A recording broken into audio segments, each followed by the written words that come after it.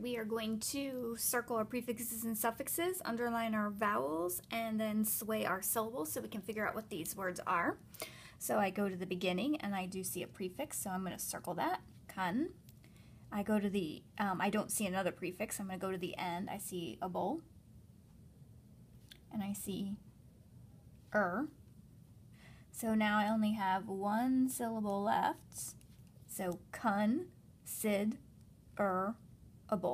Considerable. Considerable. Considerable. If I go to this word, I don't see any prefixes, so I'm going to go to the end where I see li. I also see ol, and I also see ick. Ickly. Now I'm going to underline my vowels.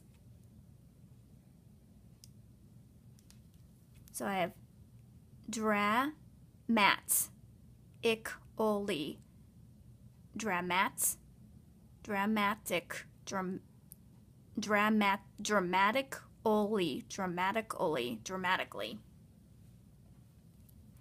All right, I want you to try the rest on activity D and E.